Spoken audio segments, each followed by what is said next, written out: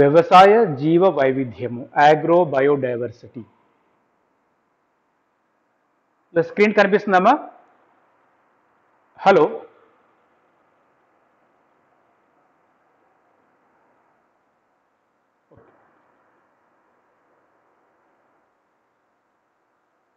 ఇప్పుడన్నా?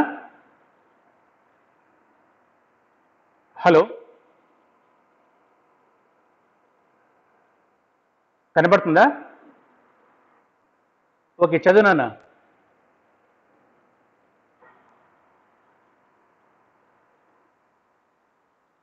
Okay okay, very good.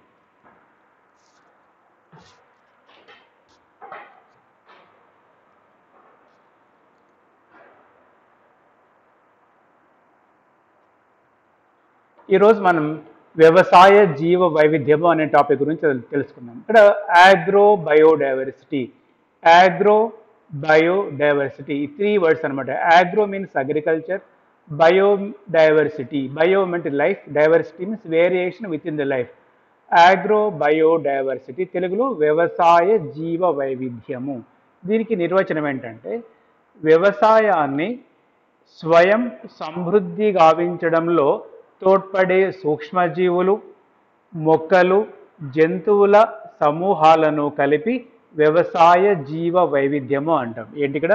వ్యవసాయాన్ని స్వయం సమృద్ధి గావించడంలో, అంటే అగ్రికల్చర్ స్వయం సమృద్ధి అంటే అర్థం ఏంటి? ఒకరి సహాయం లేకుండా తామే అన్ని పనులు చూసుకోగలరు. ఇక్కడ స్వయం సమృద్ధి మనం దీనికి డిస్కస్ చేస్తున్న తర్వాత స్వయం సమృద్ధి అంటే తోడ్పడే సూక్ష్మజీవులు, మొక్కలు, జంతు సమూహాలను కలిపి మనం వ్యవసాయ జీవ వైవిధ్యము అని అంటామన్నమాట. వ్యవసాయ జీవ వైవిధ్యము వీటి యొక్క మనం యూజెస్ చూసినప్పుడు, వీటి యొక్క ప్రయోజనాలు కనుక మనం చూసుకున్నప్పుడు, వ్యవసాయ జీవ వైవిధ్యం యొక్క ప్రయోజనాలు, మొదటిది దేశ స్థూల జాతీయోత్పత్తి పెరుగుదల. మన భారతదేశము వ్యవసాయ ఆధారిత దేశం కాబట్టి వ్యవసాయం సుసంపన్నమైనప్పుడు ఆటోమేటిక్గా దేశ సంపద కూడా పెరుగుతుందన్నమాట. దేశ స్థూల జాతీయోత్పత్తి పెరుగుదల. రెండవది పోషకాల చక్రీయం, రీసైకిల్ ఆఫ్ న్యూట్రియంట్స్. భూమిలో ఉన్నటువంటి పోషకాలు నిరంతరము చక్రీయం చెందుతుంటాయన్నమాట. అంటే చనిపోయిన జంతు వృక్షాలు తిరిగి భూమిని చేరి అవి మళ్ళీ కుళ్ళిపోయి అందులో ఉన్నటువంటి స్థూల పోషకాలన్నీ సూక్ష్మ పోషకాలు విడిపోయి అవి తిరిగి నేలలో చేరి తిరిగి మొక్కలు ఇలాగా జరగడాన్ని ఏమంటాము? చక్రీయము అంటాం. పోషకాల చక్రీయత. రెండు, సహజ వనరుల సమర్థ వినియోగము.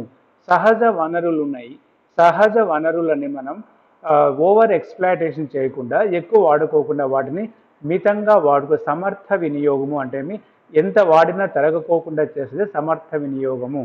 సహజ వనరులను సమర్థ వినియోగం చేసుకోవడం. సుస్థిర వ్యవసాయము. సుస్థిర వ్యవసాయము అంటే వ్యవసాయంలో ఎలాంటి అంటే సుస్థిరంగా ఉన్నప్పుడు వాళ్ళకి ఎటువంటి డిస్టర్బెన్సెస్, అగ్రికల్చర్ ఎలాంటి డిస్టర్బెన్సెస్ లేకున్నప్పుడు దాన్ని సుస్థిరత అంటాము. స్టేబుల్ అగ్రికల్చర్, సుస్థిర వ్యవసాయం. ఆదిమ వ్యవసాయ పద్ధతులు, సాగు వంగడాల పరిరక్షణ.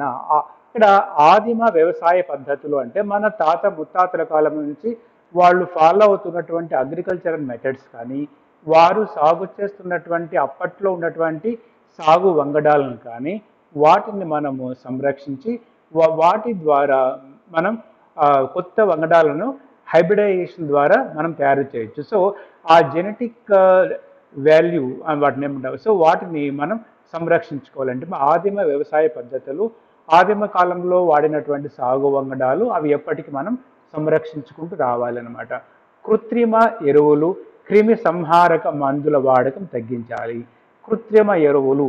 ఇక్కడ సుస్థిర వ్యవసాయం అని చెప్పుకున్నప్పుడు సుస్థిర వ్యవసాయంలో మనం బయట నుంచి ఏవి రాకూడదు, అంటే క్రిమి సంహారక మందులు కానీ తర్వాత కృత్రిమ ఎరువులు కానీ అవి వేయకోకుండా సో అక్కడ చక్రీయ పద్ధతిలో అంటే జంతు మొక్కల వ్యర్థాలను ఎరువుగా మార్చి వాటిని వాడుకోవడం. అలాగే క్రిమి సంహార మందులు లేకుండా మనం సొంతంగా తయారు చేసుకుంటే వేప కషాయం ఇలాంటి వాటి వల్ల చీడపీడలని మనం తగ్గించుకోవచ్చు. అప్పుడు ఏమవుతుంది? మన పెట్టుబడి తగ్గుతుంది, ఆదాయం పెరుగుతుంది. దాన్ని సుస్థిర వ్యవసాయము.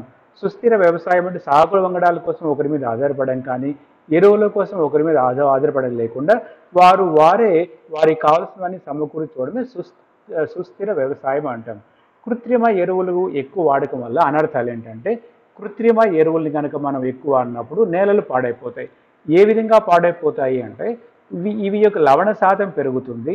తర్వాత ఈ క్రిమి సంహారక మందుల వాడకం ఎక్కువైనప్పుడు ఇవి క్రిములను లేదా మొక్కలకి చీడపీడలను చంపేస్తాయి. కానీ వాటితో పాటు మనకి ఉపయోగపడే భూమికి మేలు చేసే, మొక్కలకి మేలు చేసే క్రిములు కూడా నశించిపోతాయి. అంటే వాటికి వాడకము చాలా వరకు తగ్గించాలి. ఎప్పుడైతే కృత్రిమ ఎరువులు, క్రిమి సంహారక మందులు వాడకమైందో రైతుకు పెట్టుబడి ఎక్కువైపోయింది. అంటే ఈ పెట్టుబడులకే తన సంపాదన అంతా అయిపోయింది. అలా కాకుండా తానే ఎరువులు తయారు చేసుకుంటూ, తానే క్రిమి సంహారక మందులు అంటే ఆర్గానిక్ పెస్టిసైడ్స్ ఇవే మనం తయారు చేసుకున్నప్పుడు రైతుకు ఆదాయం వస్తుంది. పర్యావరణ కాలుష్యం ఉండదు, భూ కాలుష్యం ఉండదు, నీటి కాలుష్యం ఉండదు. సో ఇవి వాడుతుంది. ఇవన్నీ కూడా ఇవి మన వ్యవసాయ జీవ వైవిధ్యం యొక్క ప్రయోజనాలు. మన భారతదేశానికి ఉన్నటువంటి గొప్పతనం ఏంటంటే, ప్రపంచంలో ఉన్నటువంటి అనేక రకాల వాతావరణ పరిస్థితులు మన దేశంలో ఉన్నాయి. సో మన దేశంలో ఎలాంటి పంటలైనా పండడానికి అనుకూలం ఉంది. ఎందుకంటే అత్యంత చల్లని ప్రదేశాలైనటువంటి కాశ్మీర్ కానీ, అత్యంత వేడి ఉన్నటువంటి దక్షిణ భారతదేశ రాష్ట్రాలు కానీ, సో ఇక్కడ ప్రతి పంట పండడానికి మనకు కావాల్సినటువంటి అన్ని రకాల వాతావరణ పరిస్థితులు ఉన్నాయి. కాబట్టి మన దేశం యొక్క వ్యవసాయ జీవోద్యమం ప్రపంచ వ్యవసాయ జీవోద్యమం కన్నా అనేక రెట్లు గొప్పది అన్నమాట. నెక్స్ట్, వ్యవసాయ జీవ వైవిధ్యానికి పొంచి ఉన్నటువంటి ముప్పులు ఏవి అంటే, ఈ వ్యవసాయ జీవ వైవిధ్యం చాలా ముఖ్యమైనది. ఇలాంటి జీవ వైవిధ్యాన్ని సంరక్షించుకోవాల్సిన బాధ్యత మన ఉంది. కానీ ప్రస్తుత పరిస్థితుల్లో వాటి కూడా చాలా వరకు కొన్ని ప్రమాదాలు పొంచి ఉన్నాయి. ఏవైతే వ్యవసాయానికి అడ్డంకులుగా ఉన్నాయో, ప్రస్తుతం సైన్స్ అండ్ టెక్నాలజీ కానివ్వండి, ప్రస్తుతం ఉన్నటువంటి హైబ్రిడ్ వంగడాలు కానీ, లేదా క్రిమి సంహారక మందులు కానీ ఈ వ్యవసాయ జీవ వైవిధ్యాన్ని పాడు చేస్తున్నాయన్నమాట. అందులో మొదటిది సంకర జాతులు. సంకర జాతులు అంటే హైబ్రిడ్ వెరైటీస్ యొక్క నష్టం ఏంటంటే, వీటి యొక్క ప్రయోజనాలు ఉన్నాయి, వాటితో పాటు నష్టాలు కూడా ఉన్నాయి. ప్రయోజనాలు ఏంటంటే, సంకర జాతులు సాధారణటువంటి మన దేశవాళీ రకాల కన్నా ఎక్కువ దిగుబడిని ఇస్తాయి. అలాగే డిసీజ్ రెసిస్టెన్స్ కూడా ఎక్కువ ఉంటుంది. కానీ వీటి వల్ల నష్టాలు ఏంటంటే, సంకర జాతులు వాడకం వల్ల దిగుబడి ఎక్కువ వస్తుందని చెప్పేసి మనం దేశవాళీ రకాలను పూర్తిగా మరుగున పడిపోయినాయి అన్నమాట. సో ఎప్పుడైతే హైబ్రిడ్ వెరైటీస్ మన దేశానికి వచ్చినాయో, మన దేశంలో తరతరాలుగా వస్తున్నటువంటి సాగు చేసే వంగడాలన్నీ కూడా లేకుండా పోయాయి అన్నమాట. సో సంకర జాతుల ప్రవేశము రావడం వలన దేశవాళీ రకాలన్నీ కూడా పాడైపోయాయి. అంటే ఇదివరకు మన భారతదేశంలో ఎన్నో రకాల ఆవు రకాలు ఉండేటివి. ఇప్పుడు చాలా వరకు హైబ్రిడ్ ఆవులు అంటే సంకర జాతికి సంబంధించిన ఆవులు రావడం వలన మన దేశవాళీ ఆవులన్నీ కూడా అంతరించిపోయేకి అవకాశం ఉందన్నమాట. ఆవాస విధ్వంసము, హ్యాబిటాట్ డిస్ట్రక్షన్ అంటే సహజంగా ఉన్నటువంటి అరణ్య ప్రాంతాలు, చిత్తడి నేలలు, ఇవన్నీ కూడా వాటిని మానవుడు ఆక్రమించేసుకొని వాటిని వ్యవసాయ భూములుగాను లేదా ఇతర కార్యక్రమాల కోసం వాడుకుంటూ అక్కడ ఉన్నటువంటి వాటిని ధ్వంసం చేస్తూ ఉన్నాడు అనమాట. అంటే ఆవాస విధ్వంసం కూడా వ్యవసాయ జీవ వైవిధ్యానికి పొంచి ముప్పులు. ఇప్పుడు మనం సిటీస్ కనుక చూసుకున్నప్పుడు, ఎగ్జాంపుల్ మన కర్నూలులోనే తీసుకున్నప్పుడు 10 సంవత్సరాల వరకు కర్నూలు సిటీ ఎక్స్టెన్షన్ ఎంత ఉంది, ప్రస్తుతము కర్నూలు సిటీ ఎక్స్టెన్షన్ ఎంత ఉంది తీసుకుంటే కొన్ని వేల ఎకరాలంతా కూడా హౌసెస్ కానీ లేదా ఫ్లాట్స్ కానీ అయిపోయాయి. అంటే అక్కడ ఉన్నటువంటి పొలం అంతా కూడా ఒకప్పుడు పంటలు పండే పొలం ఇప్పుడు పంటలు లేకుండా, అంటే అక్కడ ఉన్నటువంటి వ్యవసాయ పంటలు వాటితోటి గడ్డి జాతి మొక్కలు, వన్య జాతులు అన్నీ కూడా అంతరించిపోయాయన్నమాట. నెక్స్ట్, ఆర్థిక పంటలు అధికం అవ్వడం. అంటే అధిక డబ్బులు వచ్చే పంటలు క్యాష్ క్రాప్స్ అంటాం.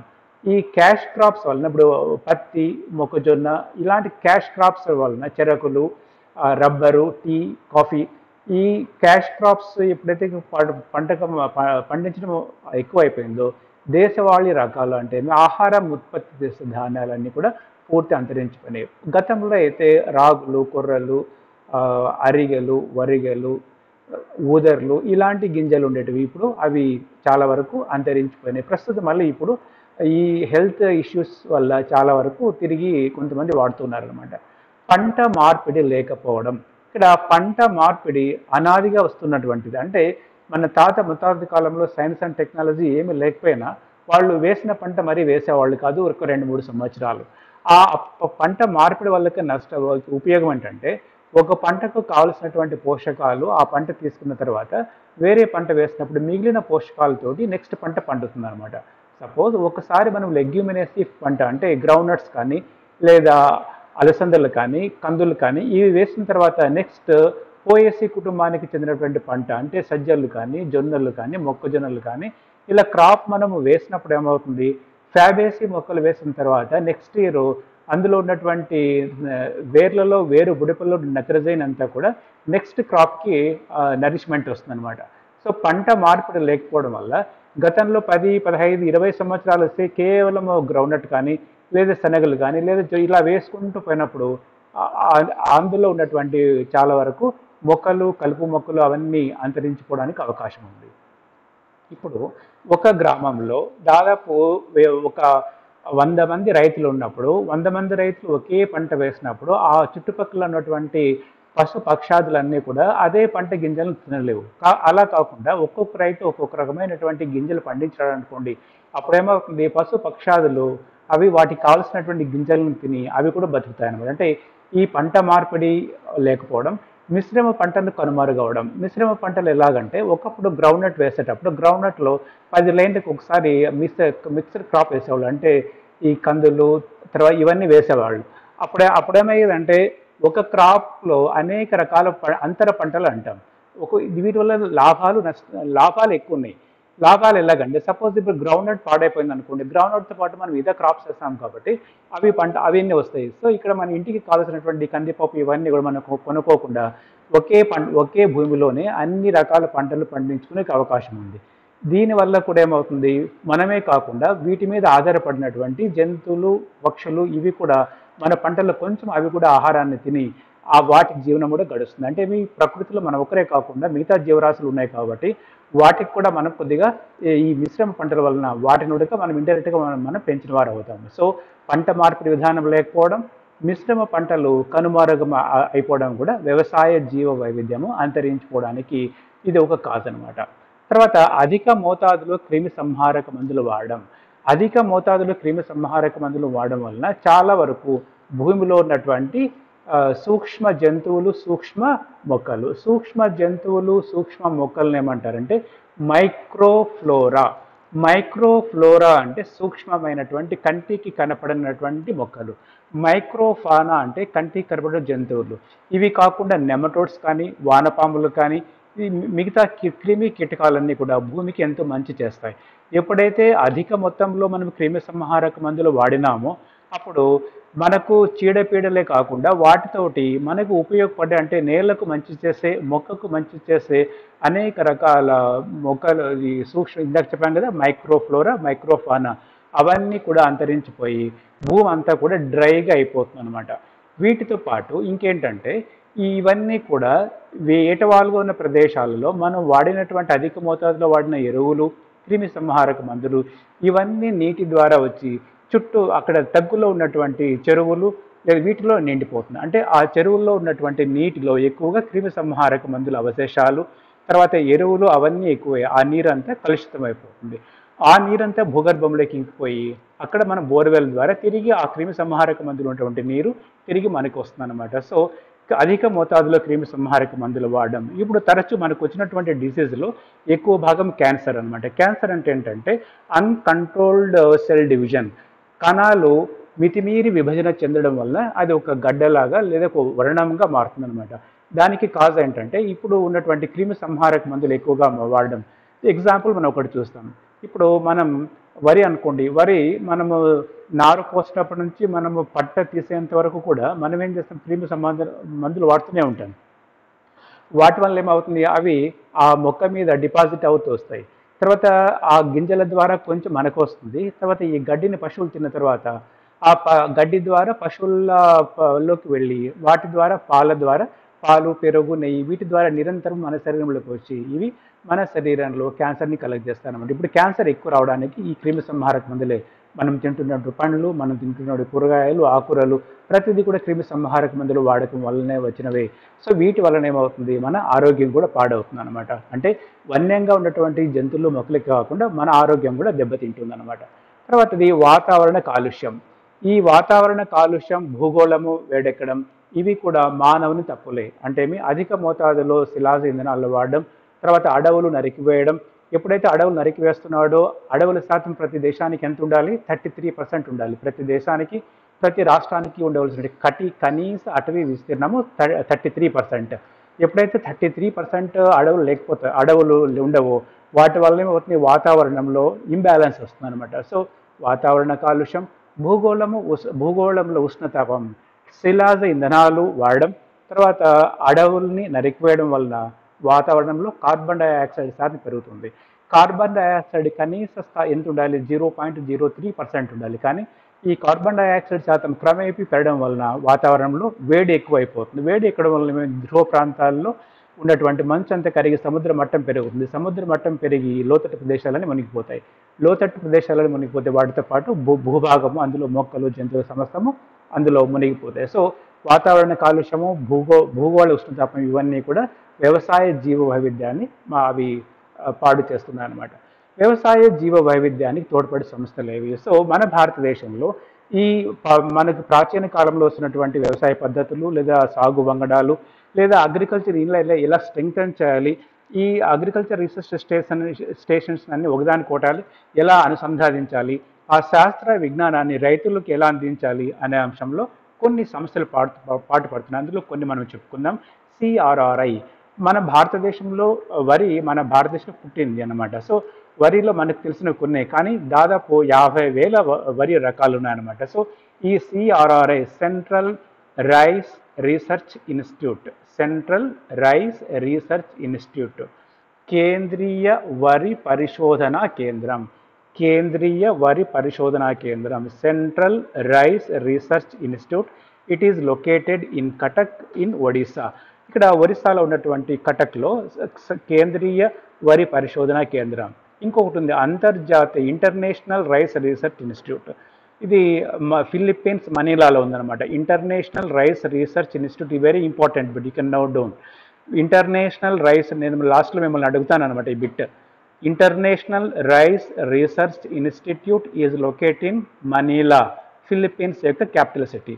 బట్ మన భారతదేశంలో సెంట్రల్ రైస్ రీసెర్చ్ ఇన్స్టిట్యూట్, కేంద్రీయ వరి పరిశోధనా సంస్థ ఎక్కడ ఉంది, కటక్, ఒడిస్సాలో ఉన్నటువంటి కటక్. ఇక్కడ ఏం చేస్తున్నారంటే, మన భారతదేశంలోను ప్రపంచంలో ఉన్నటువంటి అనేక రకాల వరి వంగడాలు ఎక్కడెక్కడ ఉన్నా అవన్నీ తీసుకొచ్చి వీళ్ళు మనకు కన్జర్వ్ చేస్తున్నారు. మనం జీన్ బ్యాంక్, తర్వాత జన్యు బ్యాంకులు, విత్తన బ్యాంకులు మనం చెప్పుకున్నాం. ఇది విత్తన బ్యాంకుల కింద వస్తుంది అనమాట. అంటే ఇక్కడ ఏంటి, వీళ్ళు అనేక రకాల వరి వంగడాలను వాళ్ళు సంరక్షిస్తున్నారు అన్నమాట. ఇక్కడ సెంట్రల్ రైస్ రీసెర్చ్ ఇన్స్టిట్యూట్. ఈ మధ్య కాలంలో మీరు చదివి ఉంటారు, నల్ల బియ్యము, తర్వాత ఎర్ర బియ్యం. ఈ నల్ల బియ్యము, ఎర్ర బియ్యము అనేక పోషక విలువలు కలిగినవి. వీటిని తిరిగి ఇప్పుడు సాగులోకి తీసుకొస్తున్నారన్నమాట. ఇప్పుడు నల్ల బియ్యంకి ఎక్కువ డిమాండ్ ఉందన్నమాట. అందులో అనేక పోషకాలు ఉన్నాయి. సో ఇప్పుడు గుర్తిస్తున్నారన్నమాట. గతంలో ఉన్నటువంటి వంగడాల్లో ఉన్నటువంటి గొప్పదనం, వాటి యొక్క పోషక విలువలు ఇప్పుడు గుర్తించి తిరిగి వాటిని సాగులోకి తీసుకొస్తున్నారన్నమాట. CRRI means central rice research institute located in Cuttack in Odisha. Next IARI, Indian agricultural research institute. ఏంటి, Indian agricultural research institute, IARI, Indian agricultural research institute. It is head quarters Delhi. తర్వాత CPRI, central potato research institute, Shimla, central potato research institute, Shimla. Next NBPGR, ఇది మనం చెప్పుకున్నాం. NBPGR ఎవరైనా చెప్తారా బాబు? NBPGR ఇదివరకు చెప్పుకున్నాం కదా, ఎవరైనా గుర్తుందా? ఎనీవన్ బాబు?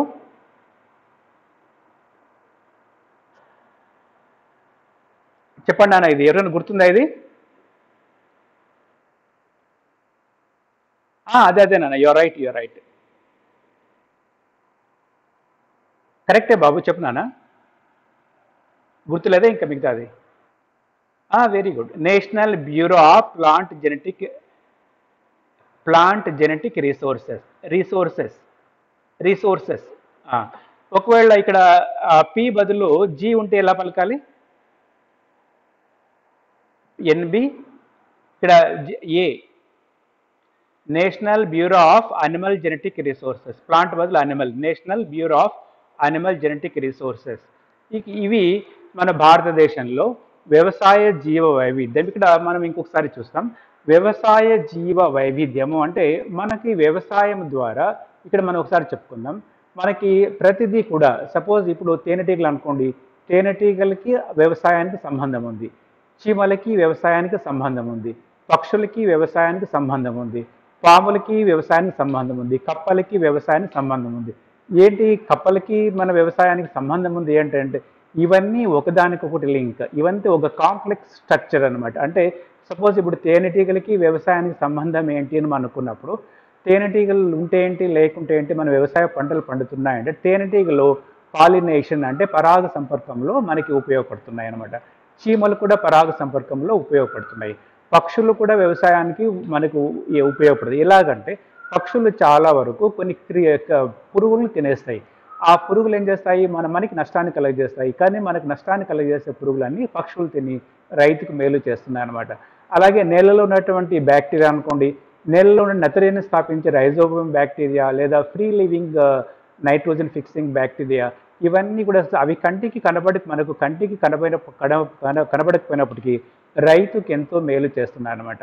సో ఇవన్నీ కూడా తేనె, తర్వాత మనకి ఇక్కడ పశువులు, తర్వాత ఏవైతే వ్యవసాయానికి మనకి పనికొస్తున్నాయో కంటికి కనబడేవి కానీ కంటికి కనబడు కానీ ప్రత్యక్షంగా కానీ పరోక్షంగా కానీ ప్రతిదీ కూడా వ్యవసాయాన్ని సుస్థిరము చేయడానికి, అంటే సస్టైనబుల్ చేయడానికి ఇవి అన్నమాట. అంటే జీవము అంటే వ్యవసాయంలో ఏవైతే జీవము కలిగి ఉన్నాయో ఆ జీవము కలిగినవి సూక్ష్మజీవులు కావచ్చు, మొక్కలు కావచ్చు, జంతువులు కావచ్చు.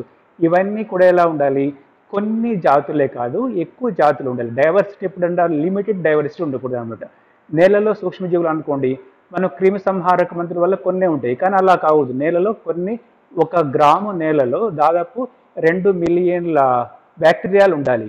సో అలా కాకుండా క్రిమి సంహారక మందులు వాడడం తగ్గిపోతూ వస్తాయి. అలా కాకుండా అవి వీలైనంత ఎక్కువ జీవరాశులు ఉండేటట్టుగా చేసినప్పుడు అప్పుడు ఏమవుతుంది, వ్యవసాయము స్వయం సమృద్ధి అవుతుంది. మన పాతకాలంలో ఒక గ్రామంలో కొన్ని ఆవులు గేదెలు చాలా ఎక్కువ ఉండేవి, ఇప్పుడు పూర్తి తగ్గిపోయినాయి. అక్కడ ఏమైంది, సుస్థిర వ్యవసాయము తప్పిపోయింది. సుస్థిర వ్యవసాయం అంటే ఏంటి, రైతుకు కావాల్సిన ఎరువు తనే పోగు చేసుకోవాలి. ఇప్పుడు రైతుకి కావాల్సిన ఎరువులు పశువుల ద్వారా రావట్లేదు, కంపల్సరీగా యూరియా డిఏపి కొనాలి. అక్కడ ఏమైంది, సుస్థిర వ్యవసాయము పోయింది అనమాట. అంటే ఏంటి, రైతుకు కావాల్సిన ఒకరి మీద ఆధారపడకుండా తనకు కావలసినవన్నీ సమకూర్చుకోగలగాలి. అంటే అదే మన భారతదేశం యొక్క వ్యవసాయం యొక్క గొప్పదనం. కానీ మన భారతదేశ వ్యవసాయ పద్ధతులన్నీ పోయి మనం ఇతర దేశాల పద్ధతులు వాడుతున్నాం. 1924 ఆర్ 1925 ఈ కాలంలో ఏమైందంటే ప్రపంచ అంతర్జాతీయ రైతుల సమావేశం ఇంగ్లాండ్లో జరిగింది. అప్పుడు ఏంటి, అందరూ కూడా మన ఆంధ్రప్రదేశ్ రైతుల యొక్క వ్యవసాయ పద్ధతులు, వీళ్ళు సాగు చేసినట్టు వంగడాలని అప్పుడు బాగా పొగిడారనమాట. అంత అద్భుతంగా ఉండేటువంటి. కానీ ఇప్పుడు మన భారతదేశంలో మనం పండించే పంటల్లో ఎక్కువగా పురుగు క్రిమి సంహారక మందులు, మన పొలాలన్నీ పాడైపోయాయి, నేల కోత ఎక్కువైపోయింది. సో మనం అగ్రికల్చర్ని పూర్తిగా నెగ్లెక్ట్ చేసినట్టే. అంటే సైన్స్ అండ్ టెక్నాలజీ మానవునికి ఉపయోగపడాలి, కానీ వీటిని నమ్ముకొని మన పాతకాలం పద్ధతులను మనము నెగ్లెక్ట్ చేసినప్పుడు ఆటోమేటిక్గా సుస్థిర వ్యవసాయం పోతుంది. సుస్థిర వ్యవసాయం ఎప్పుడైతే దెబ్బతింటుందో అప్పుడు ఆటోమేటిక్గా వ్యవసాయ జీవ వైవిధ్యం దెబ్బతింటుంది. సో వ్యవసాయ జీవ వైవిధ్యం సంరక్షించాలంటే మనం ఎక్కువగా సంకరజ హైబ్రిడ్స్ వెరైటీ కాకుండా మన సాగు చేసే వంగడాలను వాడాలి, తర్వాత అడవులను రక్షించాలి, తర్వాత ఆర్థిక పంటలకు మాత్రమే పరిమితం కాకుండా మనకి ఫుడ్ గ్రెయిన్స్ అంటే ఆహార దినుసులు ఇచ్చే వాటిని పెంచాలి, పంట మార్పిడి చేయాలి, మిశ్రమ పంటలను ప్రోత్సహించాలి, అధిక మోతాదులో క్రిమి సంహారక మందులు వాడకుండా మనం సేంద్రియ పద్ధతిలో ఎరువులు వాడాలి. అలాగే ఈ వేప కషాయాలు ఇలాంటివంటి వాటిని క్రిమి సంహారక మందులకి మనం న్యాచురల్గా తయారు చేసుకోవాలి. వాతావరణ కాలుష్యం కాకుండా చూసుకోవాలి. ఇవన్నీ చూసుకున్నప్పుడు ఏమవుతుంది, మనం ఆ వ్యవసాయాన్ని సుస్థిరం చేయగలిగిన వాళ్ళం. ఎప్పుడైతే వ్యవసాయం స్ట్రెంగ్తన్ అవుతుందో, ఎందుకంటే మన భారతదేశం వ్యవసాయ ఆధారిత దేశం కాబట్టి రైతు సుభిక్షంగా ఉంటే దేశం సుభిక్షంగా ఉంటుంది కాబట్టి రైతుకు ఉపయోగపడే మొక్కలు కానీ జంతువులు కానీ సూక్ష్మజీవులు కానీ నశించిపోకుండా అన్నిటిని మనం కాపాడినప్పుడే వ్యవసాయము సుస్థిరంగా ఉంటుంది. ఇది ఈరోజు టాపిక్. ఇప్పుడు నేను మిమ్మల్ని కొన్ని క్వశ్చన్స్ అడుగుతాను. సిఆర్ఆర్ఐ అంటే అబ్రివేషన్ తెలుసా బాబు? సిఆర్ఆర్ఐ.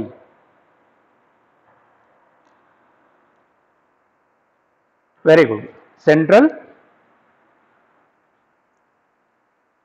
రిసోర్స్ కాదు నాన్న, రీసెర్చ్. మళ్ళీ మళ్ళీ రిపీట్ చేయండి నాన్న. Central institute. వెరీ గుడ్ అండి. ఇంకోసారి చెప్పినానా?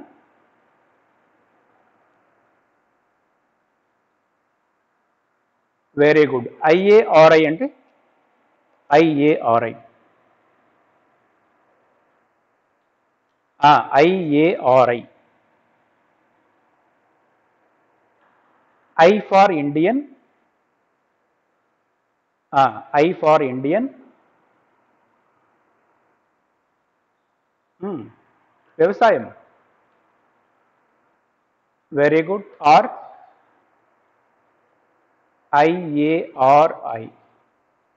Very good, very good. Indian agricultural research institute. Head quarter ఎక్కడన్నా ఇది? హెడ్ క్వార్టర్ ఇది IARI head quarter. Very good. CRRI head quarter ఏ స్టేట్ గుర్తుందా? కొన్ని state. Yes yes, your right. చెప్తున్నావు, కరెక్టే నువ్వు చెప్తున్నది. కటక్. కటక్ కటక్ అనేది సిటీ. అది ఏ ఊర్లో ఉంది నాన్న? ఏ స్టేట్లో ఉంది బాబు? కటక్ ఊరి పేరు నాన్న. ఏ రాష్ట్రంలో ఉంది Cuttack? Orissa. Very good, very good నాన్న. తర్వాత సిపిఆర్ఐ అంటే మనం తినే వెజిటబుల్ ఒకటి వస్తుంది, సిపిఆర్ఐ. సిపిఆర్ఐ ఒక వెజిటబుల్. ఇప్పుడు వెజిటబుల్. ఎస్. ఆర్ ఫర్ నార్మల్గా ఏం రావాలి? ఆర్ అంటే ఇక్కడ research. Central potato research institute. దీని హెడ్ క్వార్టర్ ఎక్కడన్నా?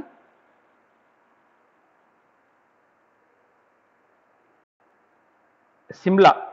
సిమ్లా. సిమ్లా. Okay, okay. ఏమైనా డౌట్స్ ఉన్నాయి బాబు ఇందులో? ఈ టాపిక్ అర్థమైందన్నా? ఏమైనా డౌట్స్ ఉన్నాయా ఇందులో? ఓకే, ఓకే నాన్న. అటెండెన్స్ పోస్ట్ చేయండి బాబు. Okay, thank you.